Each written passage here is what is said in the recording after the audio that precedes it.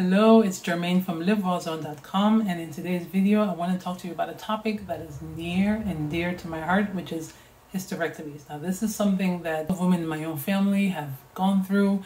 This is also something that I tend to get emails about, and usually those emails are always very heartbreaking to read because it's usually women sharing very difficult and almost traumatic experiences that they've had as a result of a hysterectomy. So I've been working for a while now to put together this video, the information I'm going to share with you, because I do think that it's important for every woman to have more understanding and awareness of her own body and how that relates to hysterectomy. So whether you've already had this operation, whether you're thinking about it, or even if it's not even something that you need at this moment, stick around, watch the whole video. I think you will learn quite a bit that can help you at some point in your life if it becomes relevant. Okay, so to set the premise about hysterectomies, the one thing I do want to mention is that in the medical world, the uterus is considered a dormant organ. So outside of pregnancy, it is considered dormant. So really they see the purpose of the uterus as just there to support a fetus. And if a woman is not pregnant, that organ is deemed almost useless, okay? And this is not my language. This is actually language that is found in some medical texts. There is a video that I'm going to share with you that you can watch to understand, where I pulled that language. Okay, so like I said, it's seen as dormant and almost useless, maybe with no real purpose outside of pregnancy. But there was an interesting study that was done in 2000, that was published in 2019, and in that study they had 4 different groups of rats. So one group of rats underwent the removal of the uterus, another one had the removal of ovaries, the other had removal of ovaries and uterus, and then the 4th group of rats had a fake surgery. They never actually took out their organs. Okay, so they performed the surgery. After 6 weeks, they then put the rats through a water maze. Okay, and those rats basically learned to navigate that maze.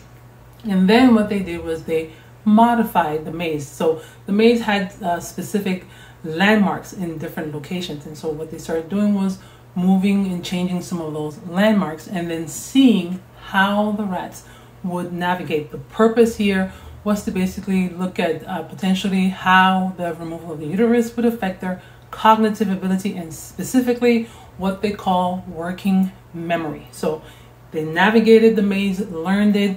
Once they modified it, then they noticed that the rats that had had their uterus removed, those rats had the most difficulty recognizing and finding the other landmarks that were still left in that maze. So the conclusion of the study was basically that yes, if you remove the uterus, there is an impact specifically on working memory. Okay. Now the other thing with the study is that the professor who led the study, she and the graduate student who did the study, there is a video on YouTube. I will share that video with you. You can go watch it. It's very short. It's about 3.5 minutes. But in the video, one of the things she pointed out is even though they understood, they saw that outcome, the next step now is to determine if that impairment of working memory is temporary or permanent. Now, if it's temporary, can we reverse it, or is this something that just sticks around forever? That is the part that the study had not yet addressed, and basically she presented it as something that they would have to investigate in the future. Okay, now we can certainly dismiss this study from the perspective that this was done with female rats, and what happens in female rats is not necessarily what's going to happen with human females. That is a fair argument to make for sure. Okay, but I do also want to point out the fact that the main hypothesis on which the professor based this study in the first place was that we already know that there is, from an anatomical perspective, there is a connection between the brain and the uterus and ovaries.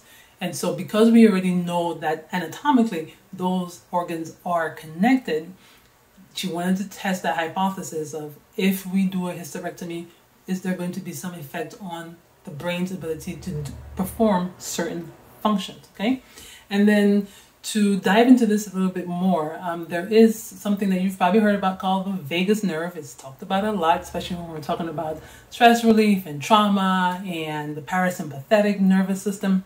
So The vagus nerve is also known as the wandering nerve, and it has inputs to the uterus, okay? Now, the vagus nerve is responsible for basically, the vagus nerve, sorry, is part of the autonomic nervous system, which controls everything that is automatic. So things like our breathing, digestion, anything that basically just happens on its own without us having to voluntarily make it happen, that is controlled by the autonomic nervous system, and the vagus nerve is the main nerve in that system, okay? So now we're not talking about female rats anymore. We're talking about the true anatomy of a human female, and we definitely have a connection between the brain and the uterus via the vagus nerve, okay? So then it also begs the question that what happens if we remove the uterus? What happens if that nerve, for example, potentially gets damaged in some way during surgery? What could be the ramifications for that woman, and also for, again, cognitive and brain function, okay?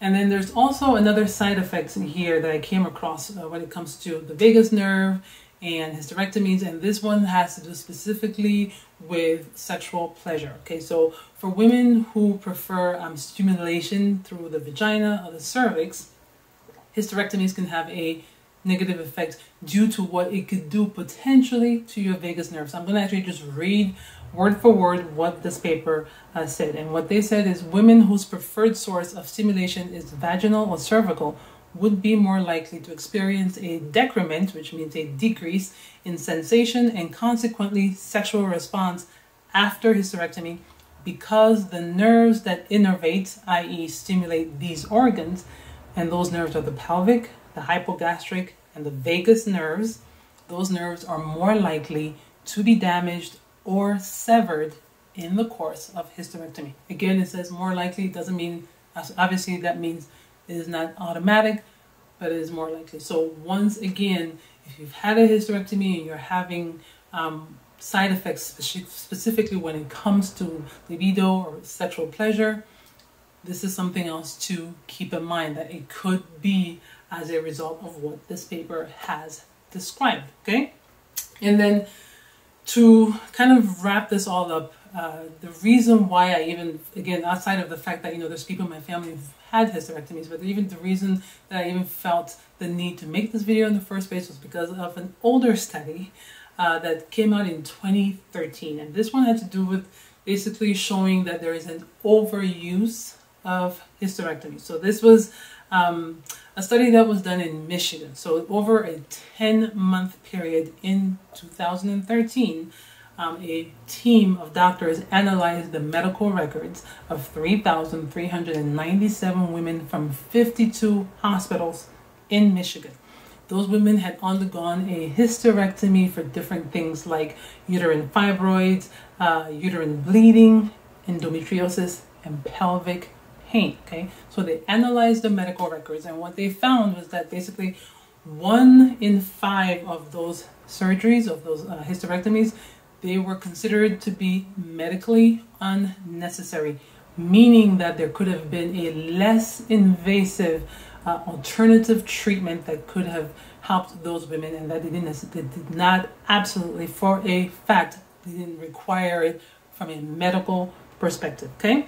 Also, the study showed that about almost 40% of the women were not offered alternatives prior to the hysterectomy. So this also pointed out the fact that there is actually an underutilization of alternative treatments. And then when I say alternative here, I'm not talking about diet or things like that. I'm just talking about other procedures that your doctor can still perform, but that would be less radical, less invasive. This is all highlighting the fact that, not that you don't have to have a hysterectomy, but that if you are in a situation where you're facing the possibility of a hysterectomy, you want to be prepared. This is not something to take lightly, because for one, we all know somebody who has had a hysterectomy, and everybody has different reactions to it. It can go in so many different directions. It can be quite unpredictable. It can be very, very painful if you're one of the unlucky ones for whom it doesn't go well, okay? So you want to make sure that you ask questions, have a conversation, and just ask whatever questions come to mind, because no question is stupid when it comes to your health. And make sure that you get answers so that you can make the decision that makes the most sense for you, okay? And again, also make sure that you explore your alternatives. And these alternatives don't necessarily only have to be diet and herbs. You can also have alternatives, medical alternative treatments presented to you. Make sure that those are presented and explored to you so that, again, you only have a radical surgery when you actually need it, okay? And make sure next that you have a plan. Have a plan A, plan B, plan C. Have as many plans as you need, but literally plan for everything. Just not just the recovery, but literally long term. Like, think about all the possibilities of how is this going to affect your life on a day-to-day basis. How is this potentially going to affect maybe your spouse or your children? Because again, everybody has different reactions to it, and for some women it ends up being more of it could be the weight gain, it could be mood swings, it could be cognitive functions, there could be so many things. But just have backup plans as best as you can. If you are somebody that if you think that you are going to use HRT, then do your research on that. If you think that you want to investigate herbs and how you can use herbs, go see an herbalist before your surgery so that you can understand the options in terms of herbs and what's out there for you, okay? And remember that even with all the amazing things that you can do with herbs, an herb is not going to replace an organ, right? So again, I sometimes feel like, if we were to have surgery on a part of our body that is external, right? Somebody's going to come chop off our fingers or amputate us, at the wrist. Like, it would hit us in the face, the enormity of that decision. But I think that when it comes to reproductive organs, because we don't see them, they're not outside of us, it is all presented as something that, you can live without it. But just because you can live without it still doesn't mean, it's good for you, right? Because all you can do maybe is survive without your uterus, but you may not necessarily thrive. And here we're talking about thriving, ideally. And if you have had the surgery, again, your diet, herbs, those are going to help you tremendously. Lifestyle changes, things that you can do to reduce stress, supporting and regulating your nervous system, that can also be beneficial in different ways, because as I just pointed out, that we are basically changing a connection between the nervous system and our organs. So that can have an impact. If we remove an organ, the body now has to sort of recalibrate and refigure things out, because an organ that it depended on is no longer there and is forever not coming back.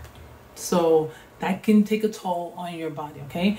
And just to wrap this up, this basically also the reason I made this video is because I had what was definitely my most challenging client, and not challenging because of her, but challenging because of the situation she found herself in. So she'd had a hysterectomy. She also had a history of type 2 diabetes.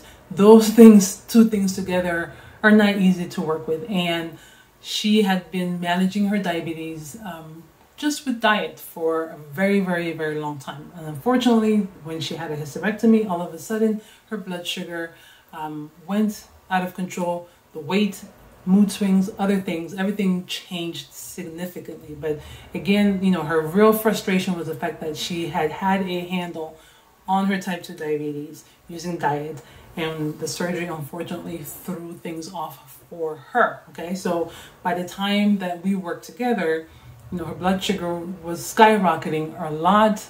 Her vision was getting impacted because of the elevated blood sugar levels.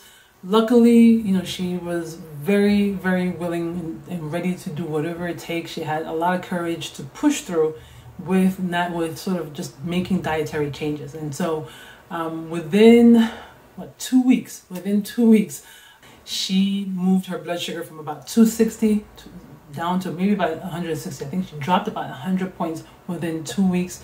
Another 2 weeks after that, her blood sugar was much better, down into like the 120s and 110s. So she was getting closer, much closer to a healthier place. Her vision cleared up.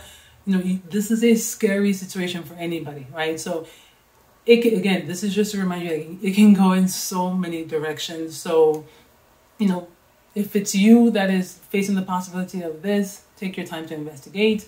Share this video with other women, whether it's your daughter, your sister, whomever your friends, but share this with them so that you just have some more material, because unfortunately there's not a ton of research either out there on hysterectomies, on the side effects, on how to manage it. There really is not a ton of research. So the two things that I mentioned, the one study that I mentioned to you at the time when it was released was considered pretty groundbreaking, because there is just not a ton of information. It's almost like you have to go get this permanent and irreversible surgery to then figure out if it works for you or not, which is kind of not what you want to do. You don't want to use yourself as a live guinea pig. So if you are currently dealing with the side effects of a hysterectomy and you're looking for ways to basically support your body holistically, then I have left a link to join my newsletter below this video. Once you join, then you can get access to my weekly broadcasts and all the different classes that I offer. You can learn more about my one-on-one coaching and different ways that I can support you on your journey. Okay, so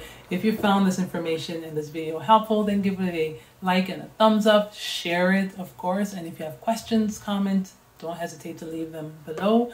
I'll get back to you as soon as I possibly can. And in the meantime, I want to wish you a lovely day and a happy new year, and I will see you on the next one. Bye-bye.